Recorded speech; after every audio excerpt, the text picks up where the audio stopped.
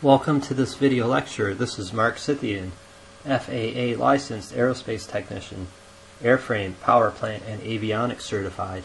The date today is July 30th, 2016. In this video lecture we are going to discuss airplane airfoil types and fixed wing structures, i.e.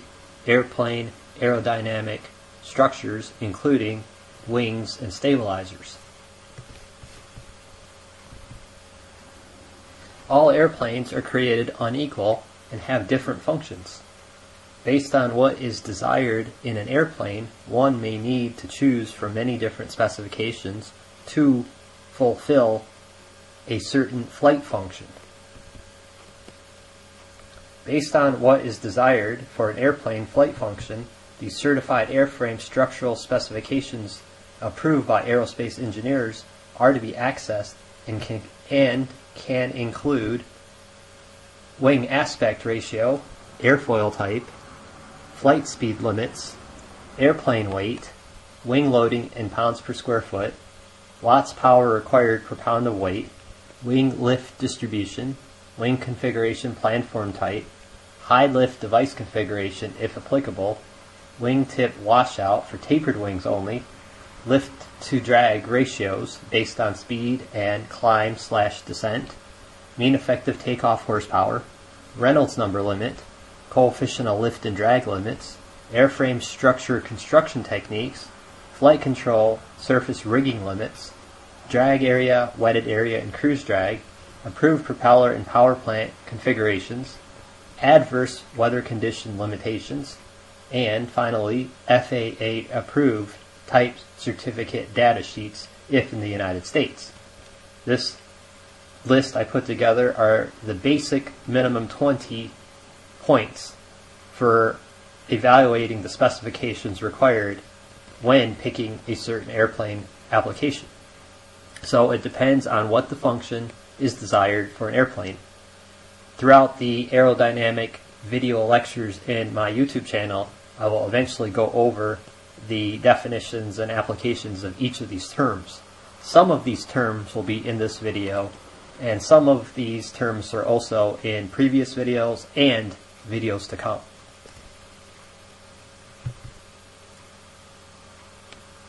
Often, builders of airplanes, especially in the light sport and general aviation categories, will consult with an FAA licensed A&P mechanic, also known as an aerospace technician, when manufacturing or maintaining aircraft in order to implement accurate and safe airplane development in accordance to certified aeronautical engineering data. It is important that the airplane's control authority is maximized, allowing for quick airplane 3-axis response when pilot makes inputs at the control yoke. If airflow separation or underpowered situations exist, the control authority of the airplane can be compromised and little or no response of airplane's 3-axis control can take place, making for dangerous flight conditions. It is always important to pick the correct aeronautical data configuration and specifications when reflecting on the application and function of the given airplane that is to be constructed. For all intents and purposes, certified aeronautical data already exists for any existing technology of an airplane application on the market today.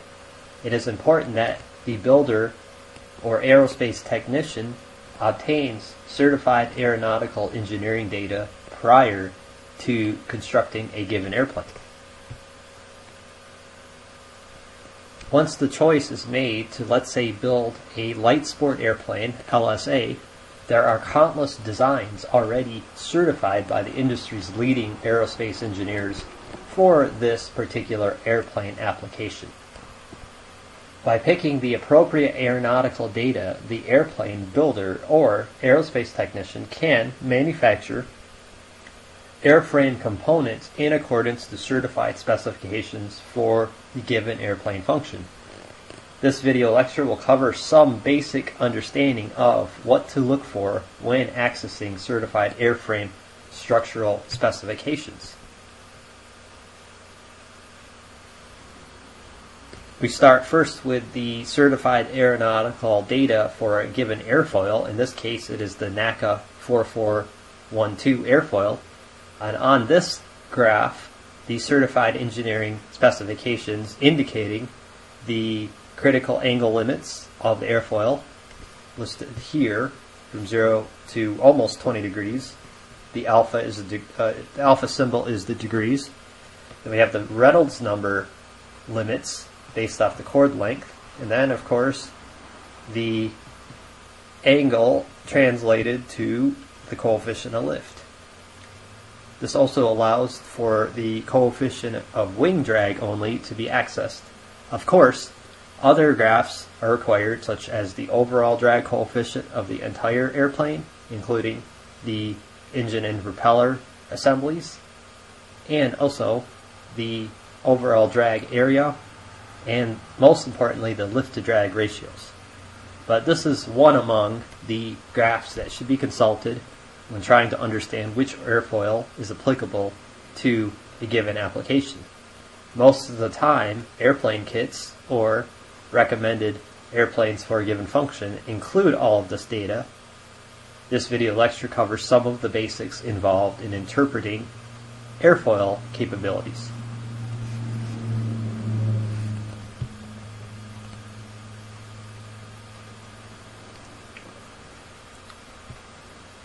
Another important aspect when constructing an airfoil from engineering specifications and blueprints is to place the dimension limits of the airfoil onto plotting graph.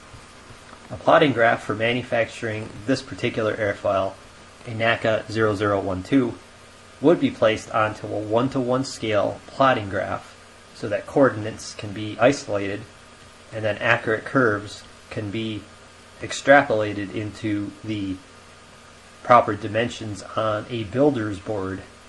The builder's board allow a 1-to-1 ratio of the blueprint to the material so that the construction and manufacturing of the airfoil shape can accurately be implemented.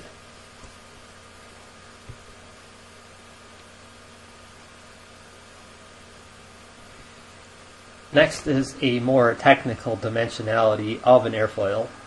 On the design level, this is some of the limits being used, and it's good to just keep in mind what is going on so that when you're done constructing an airfoil, you actually can match your completed or constructed airfoil to the original engineering design, and then you'll be able to do the quality control analysis based off the leading edge radius and leading edge radius slope, and then the percent thickness.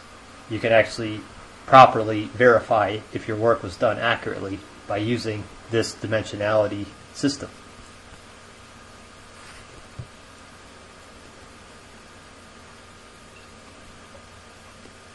How to interpret airfoil percent thickness data. The percent thickness is simply the ratio of the thickest height of the airfoil divided into the length of the airfoil, also known as the wing chord. So here it says the maximum thickness is at 30% of the chord. So we would say somewhere here is where the thickness, 30%, is about this point here. So if it's 1, 30% would be 0.3. So right there is where you would have the thickest point. And then if you measure from the top of the thickest point of the airfoil to the bottom and take that value and then divide it into the length, you will end up with this 11.7% thickness value.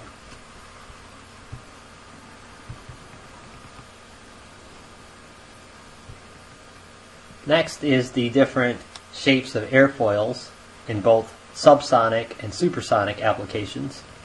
And as you can see here, the symmetrical airfoil is going to have more of a Newtonian lift component rather than a Bernoulli's lift component. That is because the symmetrical airfoil has the even and identical airflow speed at the top and the bottom. So there's less lift force happening from airflow speed differential than there is from mass airflow acceleration. Force is equal to mass times acceleration represents the Newtonian lift component, whereas force is equal to pressure times area represents the Bernoulli component. So if you desire a high-speed airplane, which has less drag with more engine power, then you can stick with a symmetrical airfoil, and you notice that the drag will be less, and the only way the air stays on this type of an airfoil is from speed. You can see it take the shape of a symmetrical form, and then when you change the angle positive, this is where you get the differential in pressure. So this is perfect for high-speed airplanes, even making it somewhat thinner. Now, if you have an airplane that's going to fly somewhat slower and you need to make up for more lift, then you can have a semi-symmetrical airfoil, which has a bit of Bernoulli and a bit of Newtonian lift involved, as you can see here. Now, the flat bottom, this produces or develops a lot of lift at low speeds, but it has a lot of drag, so it's limited at higher speeds. This is the type of airfoil that you would use on a recreational airplane like a glider or a hang glider or an ultralight, even a light sport airplane with a little more engine power. And this here uses a good perfect balance of both Bernoulli and Newtonian lift, because you can see that the distance at the top of the airfoil is much longer than the distance at the bottom of the airfoil, so they call that a flat bottom airfoil. And so the speed can be as much as twice as fast on the top of the air compared to the bottom.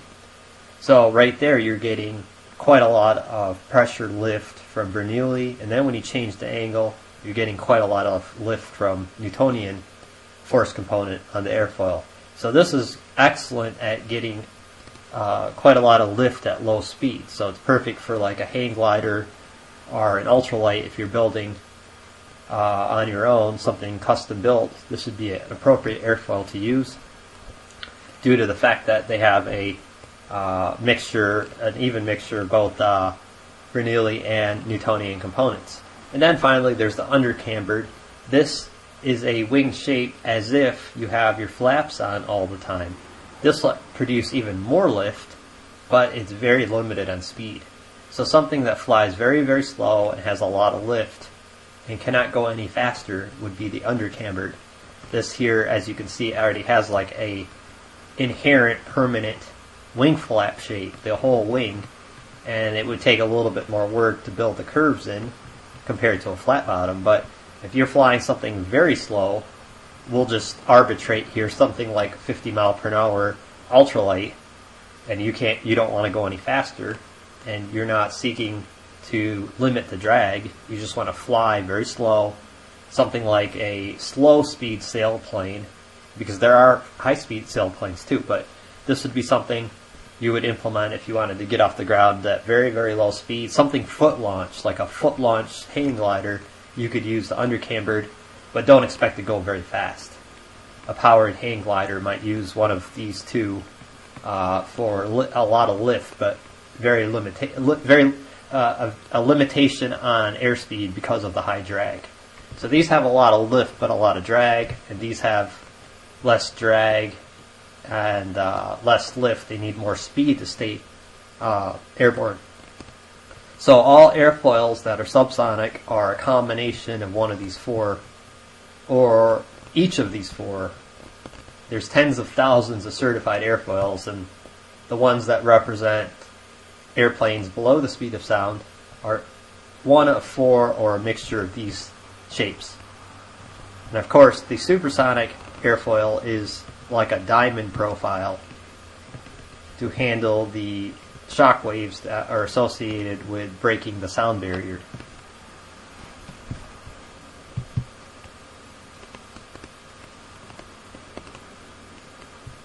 So whatever airplane blueprints that you've chosen for a specific airplane function, once you're done building all the airfoils, then you would put it together and reinforce them with wing spars and then cover it up with sheet metal or an appropriate laminate.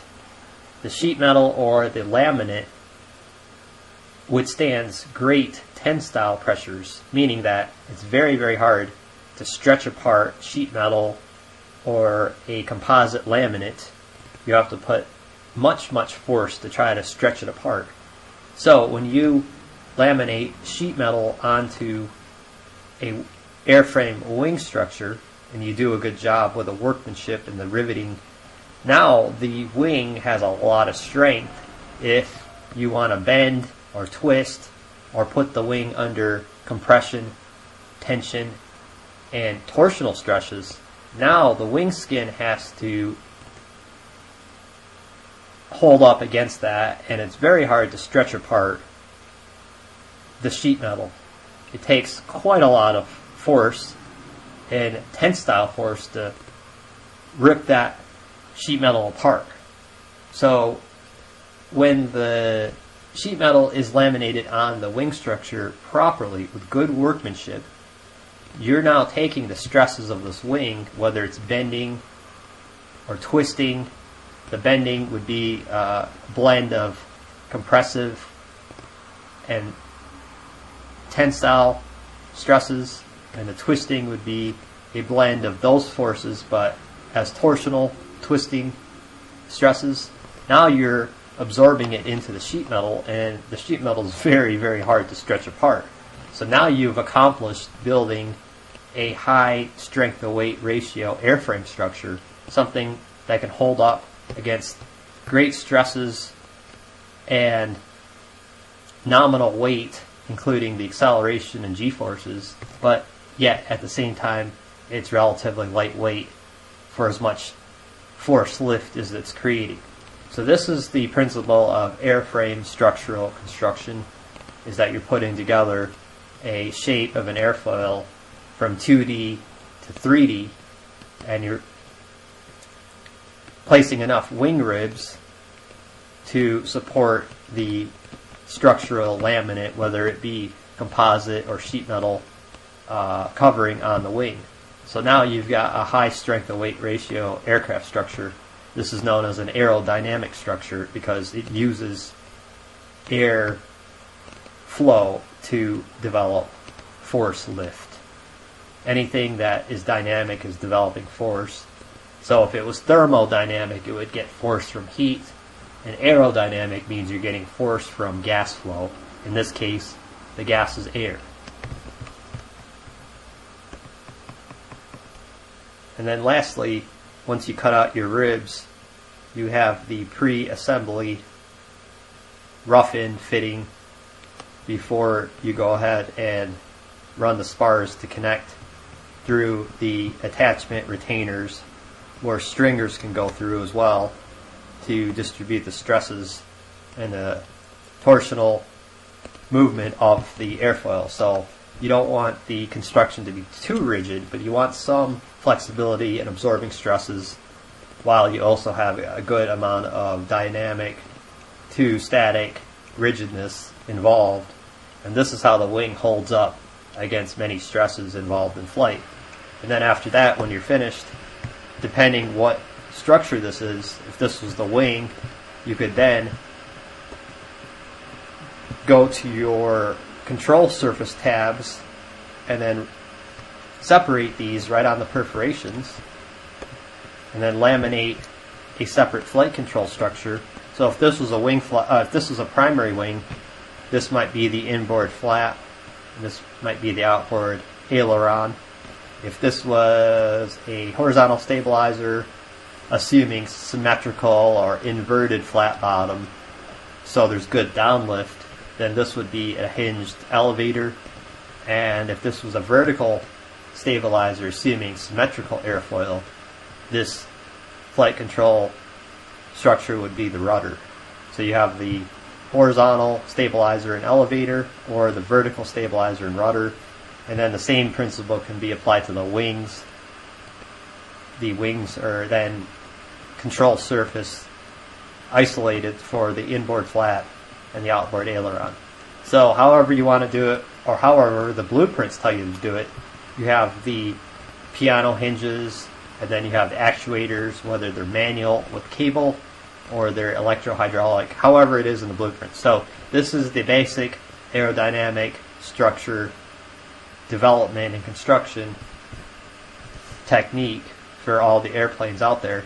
And of course materials are a big thing, because when the materials improve, you can do more with them because they have a higher strength and they have a lower weight, and you need to use less material to get the same effect. The reinforcement structures are minimized, and then you can do more with that airplane. But this video focuses on the basic airfoil and aerodynamic structure concept and development. Thank you for watching this video, and have a great day.